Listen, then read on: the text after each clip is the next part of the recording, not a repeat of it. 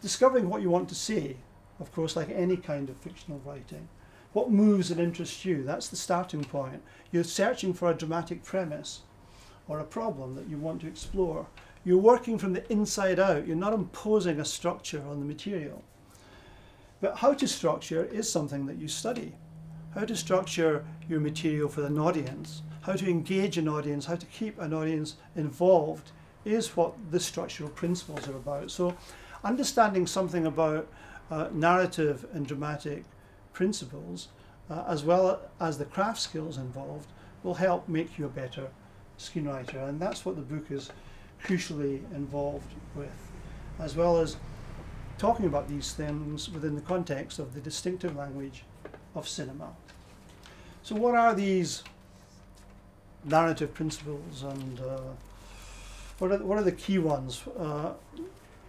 I mean, cinema is both narrative and dramatic in the sense that narrative or storytelling is precisely that. It's about telling a story. But cinema does it through showing. It's a telling through showing. So hence you get the kind of workshop cliche, show, don't tell. Right? Come back to that in a second. The structuring of your material is, we already know, some of the basic principles. They're at our fingertips, beginnings, middles and ends. You introduce a character in a situation, you develop it, you resolve it. Okay?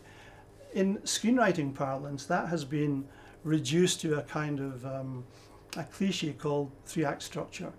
And when people discover three-act structure, the beginning, the middle and the end, and the turning points involved as you move from the beginning to the middle and from the middle to the end, it often inspires them, and then it kind of kills their feeling about what they're doing. And absolutely, you must park that kind of knowledge when you're writing.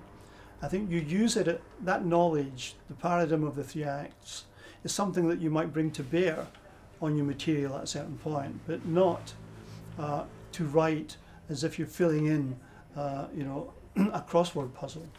Turning points, rising action, climax, resolution, catharsis, all these are very basic principles of the dramatic art that it's good to study and to have at your fingertips, to look at the way in which film does that, by studying film, by reading screenplays, and by writing and rewriting, more than reading books. Books can come into the mix, but the real study should be of films and of screenplays.